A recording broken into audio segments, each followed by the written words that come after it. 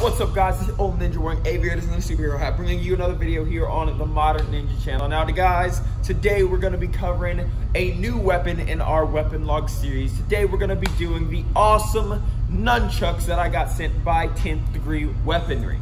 But there's one issue with that. So, they actually got stolen from me. There's a whole deep backstory to that I don't want to go into, but they got stolen from me, and so I was not able to make this video for a long time. I had to wait till I actually got to Arkansas so I could use some nunchucks from 10th Degree Weaponry that other people had. But I'm gonna give you that review just the same though.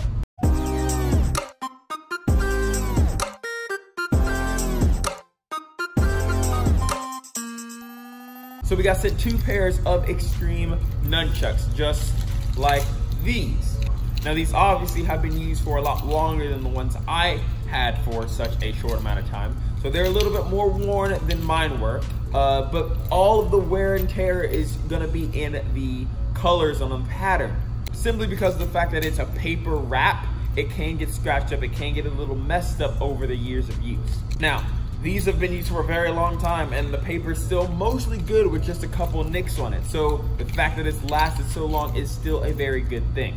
Now, when you decide to get your nunchucks, you have 2 different main options. You can either get chain nunchucks like this one right here with a 3 or 5 link chain on them, or you can get rope nunchucks like these ones right here with just a short or slightly longer rope on them. And they both have benefits and they both have drawbacks. Talking about the chain first, the chain is going to be longer lasting by far. You're not gonna have any wear and tear on these chains for years and years and years. You'll be just fine. And if you take care of your nunchucks, it'll be even longer than that before you have to actually replace part of the chain.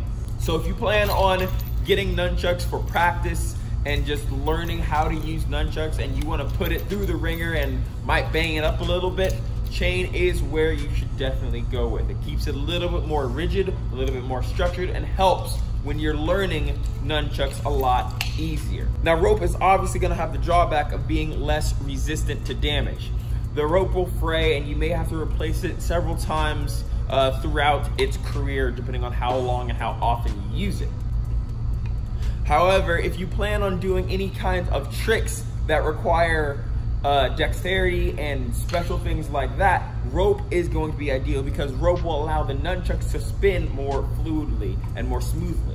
So if you plan on doing some of the stuff you see me do on some of my tutorials and Instagram videos and stuff like that, those tricks, I would suggest getting a rope. But if you're just starting in nunchucks, my suggestion would be for chain.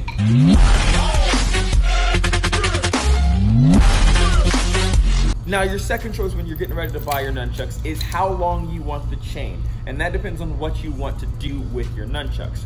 I have short chains. I love using 3 chain link chains, or that same length of rope. The reason being, when I spin it and do my tricks, I can catch it always, and the nunchuck will be back in my hand because I like holding my nunchucks closer to the top so you'll have more control. And so when I spin it into my hand, I get the nunchuck part. I don't control the chain part. Now, if you have a longer chain like this one right here, here's the comparison. The issue you will have when doing that same thing is the fact that you will catch it on the chain instead of in the nunchucks. And so that can be a little more difficult if you're trying to do those quick tricks like catching it like that or having it fly into your hand or stuff like that. It can be a little bit more difficult. But having a longer chain will allow you more range. So if you're looking for combat experience and combat nunchucks, which, I mean, if you want to carry nunchucks with you all the time, go for it. When that fight broke out, he was ready for it with his trusty katana. This will allow you to get more range on your strikes.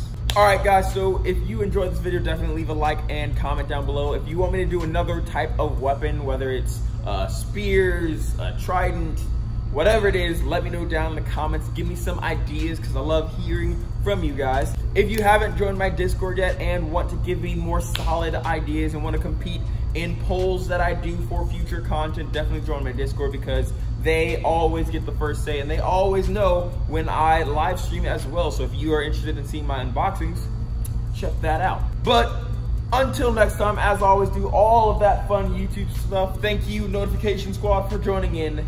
And my name's DJ Moore. This is The Modern Ninja, and I'm out.